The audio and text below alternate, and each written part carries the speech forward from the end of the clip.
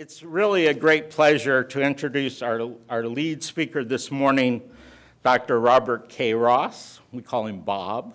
Bob is the president and CEO of the California Endowment. It's a position that he has held since the fall of 2000. In that role, he has drawn upon his rich experiences in philanthropy, the public sector, as well as being a clinician, working to improve access to health care for all Californians, especially those that have been left behind. He is a philanthropic leader who is not afraid to take risk, all the more so if they may lead to a better, more just society, as demonstrated by one example, the endowment's work pushing, implementing the Affordable Care Act. And of course, he has led the California Endowment foray into focusing on place, their work in 14 communities across the state, and the linkages to public policy for transformative change. He often refers to this work as connecting the grassroots to the treetops. So please join me in welcoming Bob Ross. Good morning. For those of you who have traveled to be here, you get a sense of what it's like living in California these days. We either have drought or flooding, nothing in between.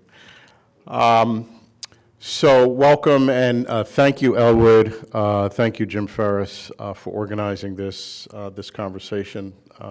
Thank all of you who traveled to be here in particular, whether it was from points distant and across the country or down the 405 freeway. This is an interesting moment for us, at least at our foundation, to talk about what's happened. It's probably the first opportunity I've had after about a year and a half of planning and then 4 years into the implementation phase of our 10-year strategy. It's the first time I've had an opportunity to try and organize my thoughts and our thoughts about our journey to an audience that's bigger than a boardroom. So it took me, I struggled a bit to try and capture 6 years of journey in about 25 minutes, but so you'll have to bear with me. You're my test audience in terms of conveying what I think we've learned and what's happened. So whether you know it or not, those of you that are involved with place work, and there's a number of people in this audience or connected to this audience that we learned a whole lot from and continue to learn a lot from in terms of what we've done with place. So you're Trekkies, right? And remember the opening stanza from the old Star Trek television series. So we've replaced that with Place, the Final Frontier, right? And so, what I'm going to do, it's going to be a little bit like a, at least certainly parts of it, drinking water from a fire hose, because I'm going to throw a lot at you in a relatively short period of time. But what I'm trying to do is just share with you what we've seen and learned in our journey. Back to the space analogy, there are wormholes and black holes, Klingon vessels, photon torpedoes. That's what the work of place is about. It is both exhilarating and messy. I would not trade the last 5 years for any other 5-year professional period in my career. It has been that exciting and that insightful, and I've learned more in the last 5 years than I have in the previous 35 years in my professional career. And so I'm going to try and give you, it's a 10-year, $1 billion commitment for us. As far as we know, the largest place-based domestic effort in the at least foundation-funded effort in the country that we're aware of. We decided, go big or go home. But there's a lot of folks that we learned from along the way.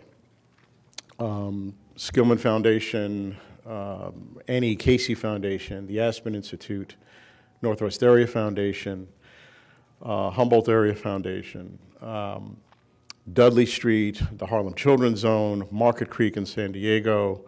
We're pretty voracious about connecting with people who have been in this place and in this space and trying to figure out how to do this well and thoughtfully and how to do it right. And I promise you I'll answer the question, why did we pick 14 sites? By way of context, how I got into this work, this is my third career. My first career as a pediatrician, my second career in public health, and in my third career here in philanthropy. And the burning bush for me was the crack cocaine epidemic.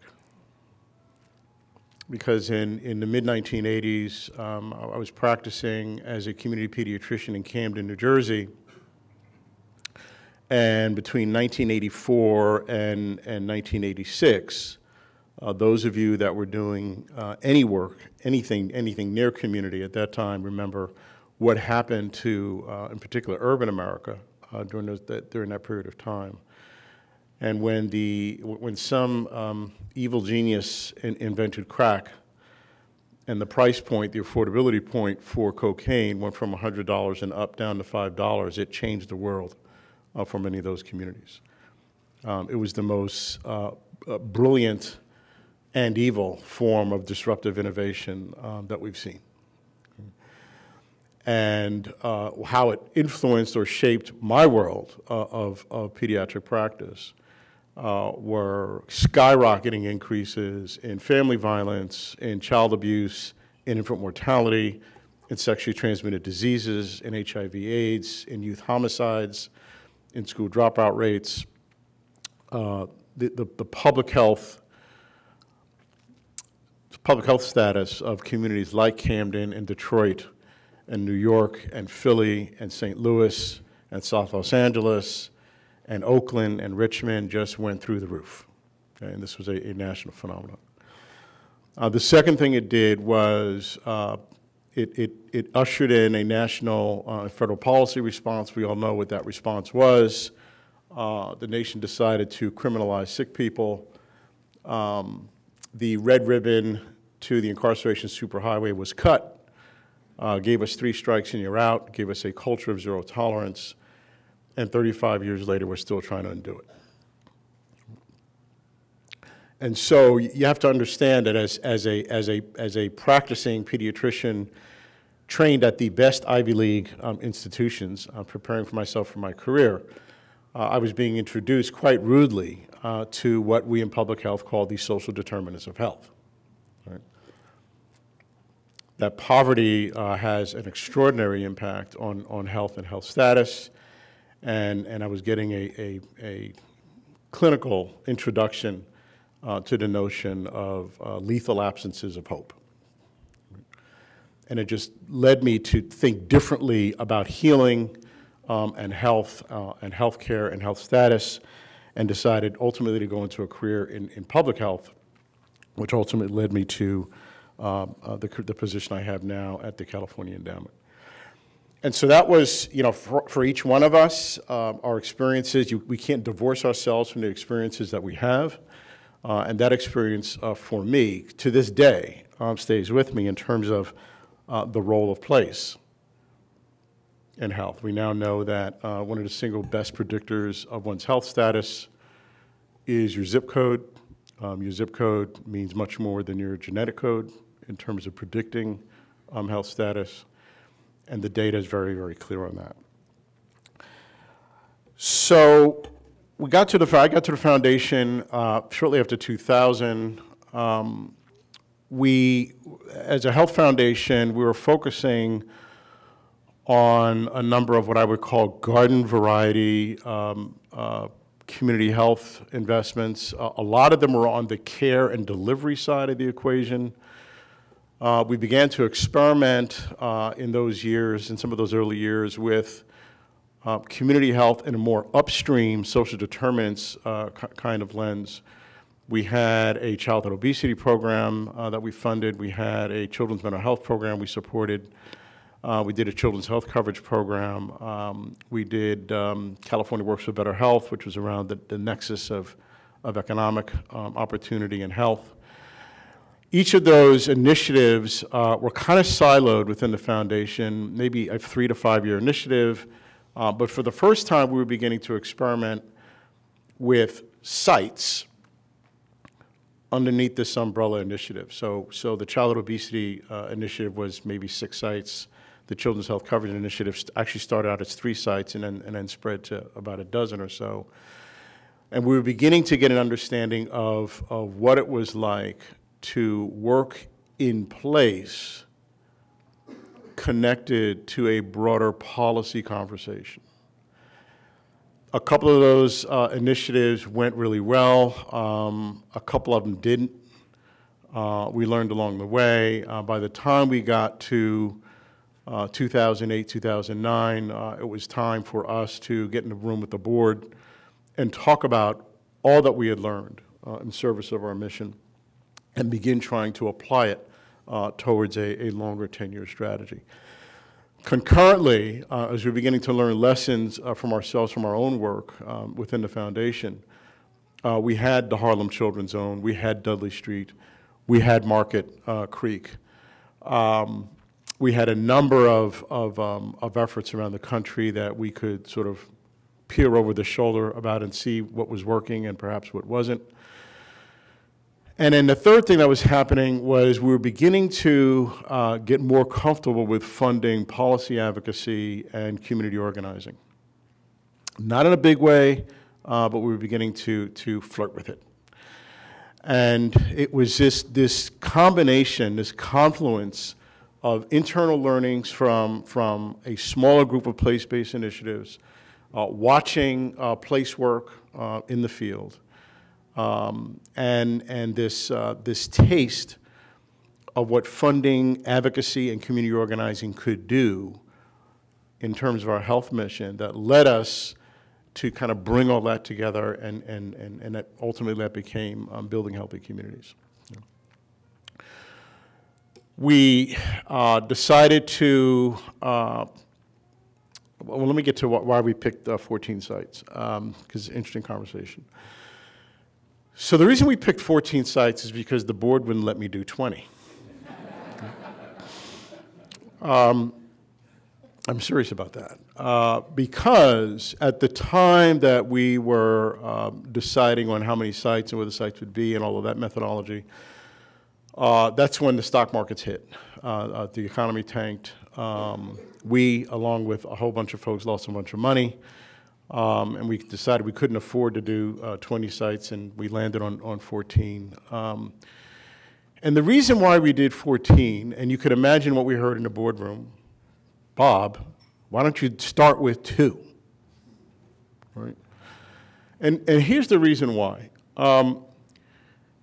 What we're doing is not, to the extent that there might be a traditional place-based philanthropic approach, and I'm not sure there is. Maybe there is, maybe there isn't. You guys can figure that out later today. But to the extent that maybe there is a traditional place-based approach, probably what you might describe what we're doing is place plus. We were very clear from the outset that place for us was both an outcome and a strategy.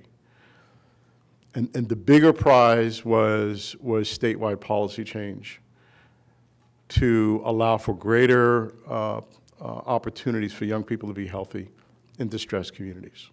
Okay? So we were thinking about policy and scale right from the beginning. Okay? And what we weren't trying to do is to create the quintessential national model in one place for which then we could get a paper out, and then everyone would rush to replicate it, right? Which doesn't happen, right?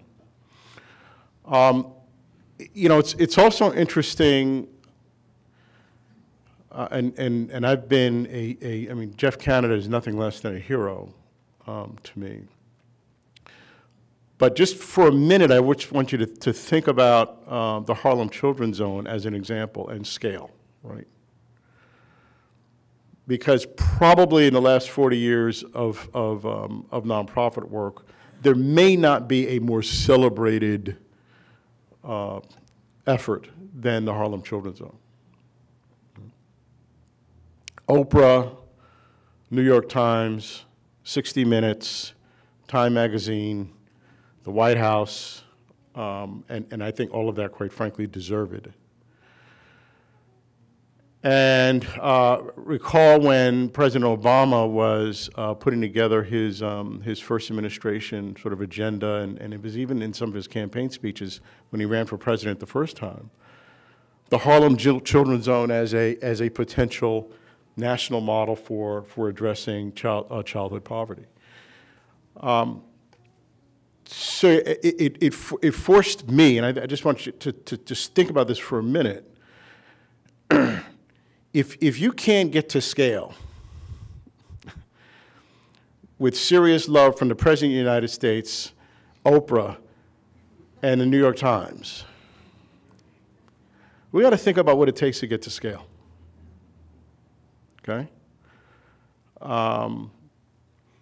And so I think the President and the White House had designs for a $1 billion+ package to try and move the Harlem Children's Zone into a replication model, which is the cost of one B-1 bomber, by the way. The cost of one B-1 bomber is $1 billion. And the President of the United States could not get that. So I just want you to just kind of sit on that for a minute, okay? Because when you think about that, it's really disruptive to those of us in the world of philanthropy to think about how one gets to scale. Right. And typically, the paths are lined with either data and research. That is, if we just pile up enough evidence and data and research that shows that something works, then little elves will take it to scale, right, magically. Or the other altar that we worship as is the altar of innovation, right? It's the new idea. Right? And both are fraught with serious problems in terms of assuming that that's how one gets to scale. I would say to you that innovation is obviously important and necessary. I would say to you that data and evidence, important and necessary.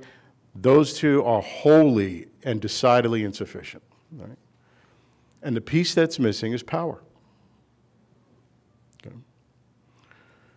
And so, you know, we could actually spend a lot of time just on that issue. I'm going to get back to our story. But the reason I'm telling you that is because we were incorporating these sort of lessons and observations into, and that's why we did 14 sites. We weren't trying to do one perfect site and get it right and then assume that the rest of the nation would follow, right? We decided we wanted to go to as many sites as we could afford to be thoughtful about and connect those leaders across sites through the lived experiences of people living in those distressed neighborhoods and communities, not Malibu and Brentwood, but the Iron Triangle in Richmond, in Fresno, in South Central Los Angeles, in Boyle Heights, in Salinas, in Coachella, and amplify the voices of their experience to influence the policy debate and the policy discourse around children and their health. Right? That's why we went to place. Okay?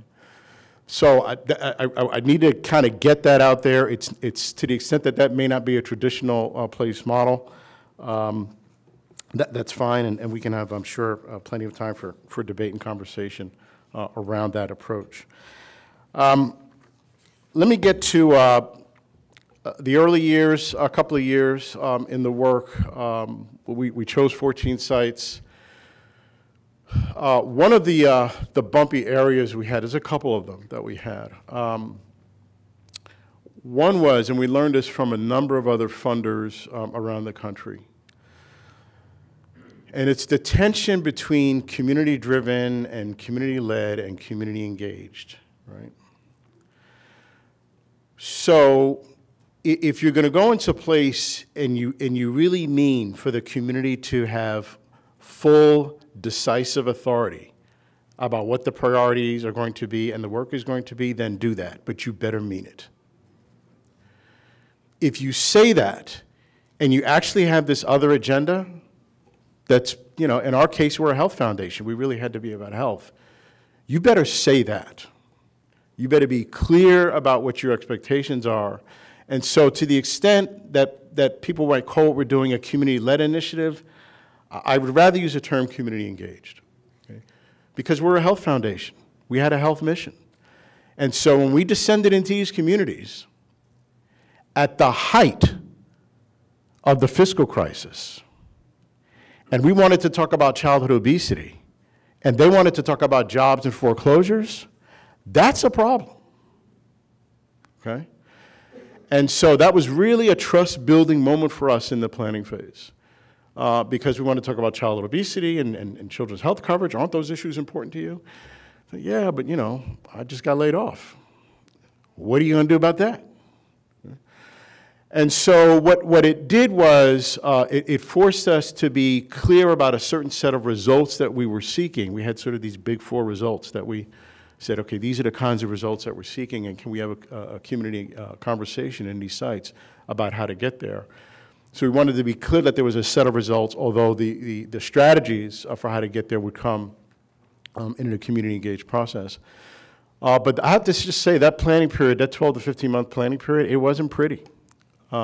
It was bumpy, it was rocky. We threw logic models at them.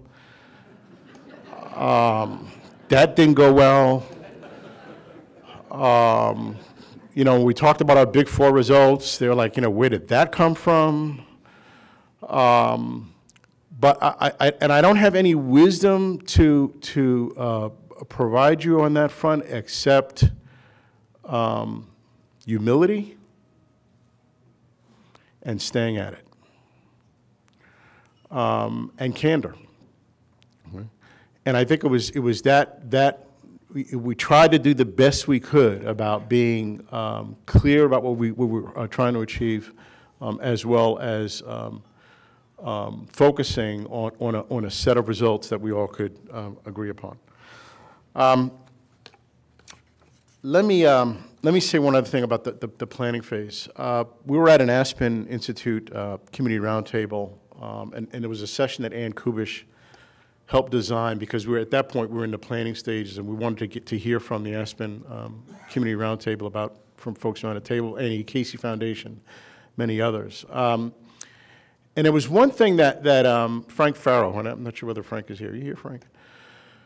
So Frank Farrow said something to me in the middle of this back and forth. They were kicking the tires on our planning work for VHC. And Frank said, you know, Bob, there's one thing you need to keep in mind, because those of us in the field of, you know, the do-gooders, well-intended types in the field of philanthropy, we talk a lot about transforming community and transforming neighborhoods. But don't underestimate how much foundations may need to transform themselves first just to do this kind of work. And that stuck with me. I mean, I knew we would have to make some changes, but it forced me as CEO to kind of go to a blank slate for a minute, rather than sort of from where we were. We ultimately significantly restructured the organization. We ended up in a painful period of time laying off about 40% of our staff. The leadership team is almost completely overhauled since then. We have a place team and a policy team, and that's how we continue to be structured today. The place team is called Healthy Communities, and the policy team is called Healthy California. At the time, and I was warned by folks like Betty King and Marion Standish and others, Bob, you're not thinking enough about the integration between place and policy. And quite frankly, I just couldn't figure out how to structure that. And it was one of those things that said, okay, we'll learn it in the flight path. Let's just, you know, you spend time thinking and planning, and at some point you got to just like break the huddle and run the damn play and see what happens, right? So we broke the huddle and we moved, and now we know more about the integration piece than we did before. And happy to talk about that, and if we have time for question and answers later. The other thing we did was, in the early years, guided by what we heard from colleagues, we made sure to design some dollars that would go to the sites for early wins. Okay? early tangible wins. All of us who've been in this work, the conversations that need to happen can be lengthy, and you can get into 2 years, 3 years, 4 years and work like this, and the criticism is a lot of meetings and nothing has happened, right? So we designed the early years in the sites to make sure that, and these are community-identified early wins, so something as mundane as a soccer field that needed to be refurbished, as a local YMCA that needed an after-school program that didn't have one before, a project in Salinas, which was a refurbishment of the Cesar Chavez Library so that kids would have a place to go to after school. You know, that kind of stuff, just to build momentum as we're building trust and building strategies for the long haul. So that's how we got going. In the early years, we got a lot of phone calls. I got phone calls from mayors, from city council people, from a couple of members of boards of supervisors. Why don't you just give us the money? You're not, I mean, in so many words, you don't really trust those people to advise you on how to use that money, do you? In a number of cases, phone calls from annoyed, irritated mayors or city council folks who said, these people you're funding are making my life uncomfortable. I can't get my general plan done. I can't get my economic strategy, my downtown renovation thing, whether it's in Santa Ana or other communities where, where economic development / really gentrification strategies were underway and the communities didn't like what was going on.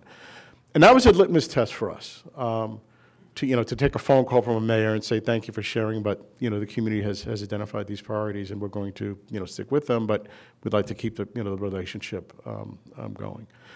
And so that was, when those phone calls were coming in, actually that was the first, none of that was in our evaluation strategy, but those phone calls are a reflection of communities exercising in muscularity and power, right? So those are the early years. Let me get into some lessons thus far. We're now at year 4 of 10.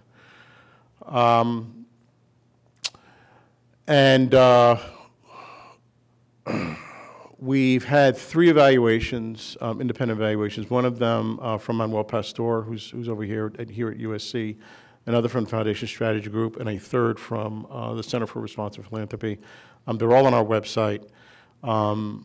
Rich feedback, not all of it pretty, but generally adding up to you got progress here, there's something here, there's something happening here, I think was the name of Manuel's evaluation. Much work to do, particularly around issues of what we've heard from voices from the field, about issues of alignment and expectations and communication between philanthropy and grantees and grassroots leaders. So a bunch of work to do there, but good progress to be had. Here are 5 things we've learned on the flight path, things that we do differently that we never did before, okay, as a result of this engagement. One is we're funding community and youth advocacy and organizing hand over fist. We were expecting to do some of that. It is even lifted up to a greater degree than we thought before, and that's because we've seen results from that, and I'll show you a sizzle reel about that in a second. Secondly, we changed the goals. Those big 4 results are now 3 campaign goals. The bottom line on why we changed the results framework is because communities said we are not problems to be solved. We are not just about brokenness. We have ideas for changing our community and changing the world, right? And so we went from a disease orientation in the results, such as the reduction of childhood obesity, the reduction of youth violence, to a health happens here frame. Health happens in neighborhoods, health happens with prevention, health happens with schools. Okay, so the results framework is now underneath that umbrella and that more positively asset-oriented framework. Thirdly, we embarked on impact investing, which we weren't doing before. So we now do more PRIs. We now have a mission investing strategy. We unleashed a program called FreshWorks because you can go into a community and lecture parents about their kids being too fat, but what they're really saying is, well, give us opportunities to eat healthier and we can do better by our families, right? So we funded a FreshWorks program in Elwood Hopkins, and Tina Castro, where's Tina at?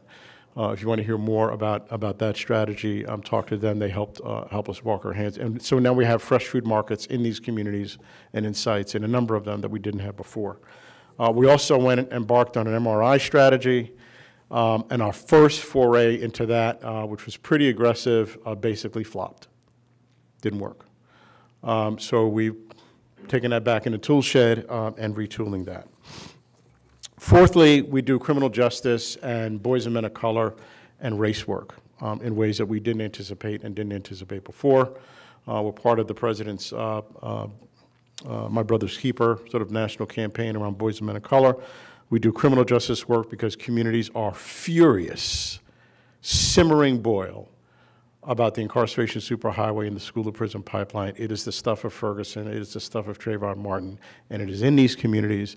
And it is that as an example as to why I don't think you can, if you're an education funder, throw an innovative teacher training curriculum at an inner city school and expect lasting, meaningful change, okay?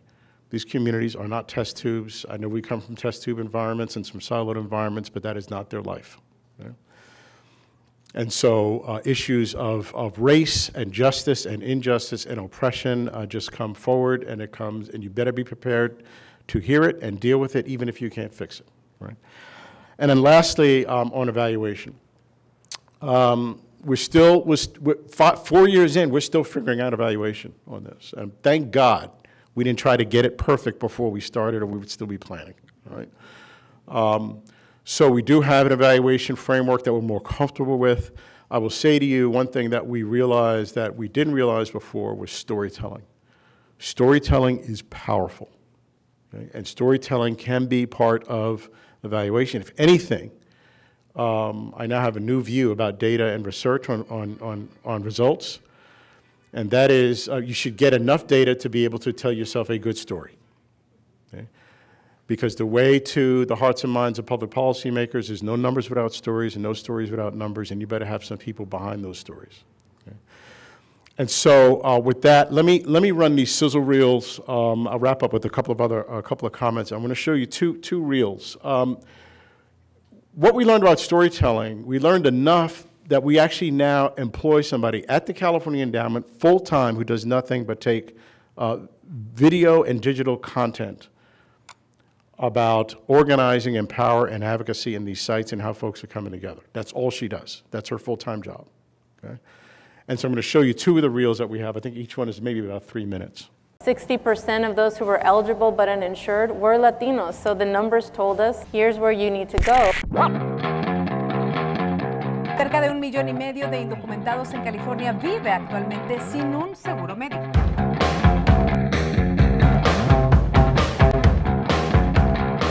We strategically created the campaign as a hashtag. We wanted to have a diverse set of voices talking about this issue, community-based organizations.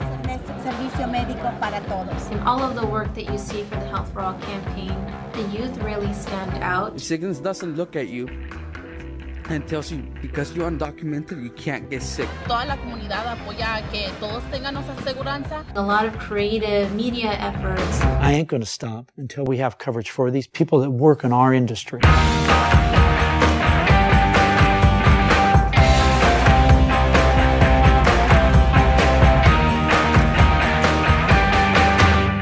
We brought together a producer from the Grey's Anatomy show with real people who shared their stories. What?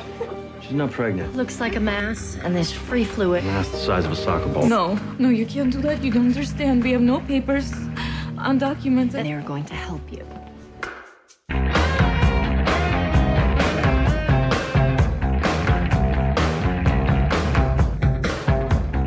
A noisy rally was held outside Fresno's Community Regional Medical Center by a group who wants Fresno County to make sure the undocumented poor continue to get the medical treatment they need.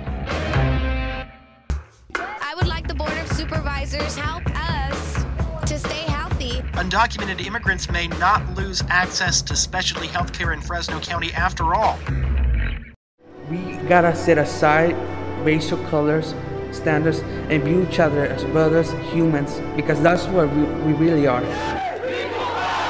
How do we have? People power! With people power, we're gonna change California and change the nation. I got suspended the first week of 8th grade. I got suspended for making a video with my friends. It was just like there could have been so many things to prevent me being out of school. We need to see something done now.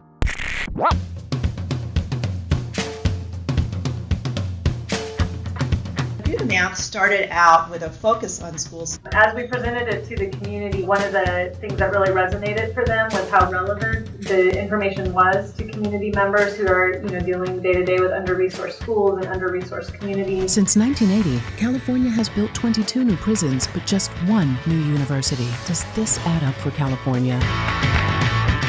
Social media, that's where the comparisons really came to life. The hashtag do the math and schools not prisons was really used well by our young people to increase the conversation amongst their peers.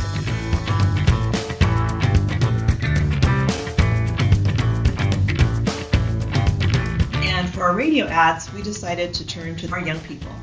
Too bad nobody asks us how to spend that money. I'd hire more counselors. Think of what else we could do with that money to help kids have a successful and healthy life. Send 15 kids to preschool, which lessens their chances of going to prison by 28%. Send 2 students to UCLA. I grew up, I'm going to go to UCLA Medical School and be a heart surgeon. It was the right message at the right time, resonated with our communities and beyond. Education is the key to our dreams and a good life. Let's invest in schools, not prisons. Do the math. Let's do it together. Build more schools, less prison. More schools, less prison, California. They'll never be able to stop us. Okay, I think there's another reel, but in the interest of the time, I'm not going to show that one. But when you get Jay-Z, right? So let me just say, and I know I'm way over time. Let me just a couple of lessons for colleagues out there about the wonderful work of Place. I guess I would call this the 5 top reasons to do Place. One is it really does force us out of our silos, and as a health foundation, it really forced us out of our silo in terms of looking at health from the standpoint of healthcare or even just health prevention. Secondly, it really promotes a very necessary familiarity about injustice and oppression. It is impossible to work in place and dodge and duck issues of racism and race, poverty, systematic oppression of marginalized groups and communities. As funders, we can choose to ignore or minimize the relevance of these issues, but we do so at our peril. Even if you happen to get some results, they will not stick. Thirdly, it highlights the matter of trust. The track record of philanthropic initiatives in Place seems to share a common theme. If the trust building factor is high, the results are good. If it's lousy, trouble will abound. Trust building with community leaders in Place requires our institutions to behave with candor, transparency, humility, and clarity. All of them are needed attributes in our field. Fourthly, it requires the recognition of assets. Assets in community, but also assets at our own foundation. If the 12 to 15-month planning process in building healthy communities taught us anything, it was the following: that community leaders and young people expressed that we are not problems for you to solve. We have strength, we have passion, we have ideas, we have energy to better this world. The communities may be distressed, but the people are not broken. And there's no better capstone about our democracy and the promise of our democracy than that adage. And then finally, the power of the undiscovered idea. So in the research and planning phase of BHC, we spent some money with some folks, and Peter Pennekamp was on our board, remembers this. And you do the high-priced environmental scan, and we thought we saw and heard everything that might be out there. But in the video clip, you heard some of these young people talking about school discipline and suspensions. That issue was nowhere on our radar screen as we started the BHC process. And it wasn't until we took our board to a site visit in Fresno And the young people, a youth group there in Fresno, presented to our board and said, our kids are getting kicked out of school. It's the front door to the prison pipeline, and we need you to do something about it because we see it as a health issue. And the board looked at me like, Bob, what's up with that? We had no idea that that was a major issue. We realized through other listening sessions that we heard the same in Richmond, in Long Beach, in LA, in Boyle Heights. We decided to embark on being driven by their voices on the issue. What alternative practices did they recommend? Restorative justice was among them. We connected these young people, and what you saw was some of the clips were young people coming together to talk about school discipline reform. In about 18 months, 9 bills got to the governor's desk. He signed 5 of them. 2 years later, we now have a reduction in school suspension in the state of California of 22% after 30 years of increases. Okay? So that is impact and results through a justice lens that led to meaningful sort of policy change. That battle's not won, but that is one of the ways we're going to begin to disrupt the school-to-prison pipeline in this state. And that was a very strong example of, as the Bible says, a child shall lead them. So I just want to say it's been quite a ride. It's been about power and advocacy and voice and humility and respect and listening and learning and adjusting on the fly. I will say this is wonderful, wonderful work, but riding a roller coaster is a lot of fun too, unless you have motion sickness, right? And if you're a philanthropic institution that will get motion sickness from doing this kind of work, then don't do it. Right? You have to be willing to be an adaptive learner. You have to be willing to be a good listener. You have to be willing to be a little bit humble. You got to be willing to do a couple of things that your institution has never been forced to do, forced or compelled to do before. And I'll close with 2 quotes. I think they're related. Frederick Douglass, power concedes nothing without a demand. It never did, and it never will. And Spock, who might say, you need power to live long and prosper. Thank you.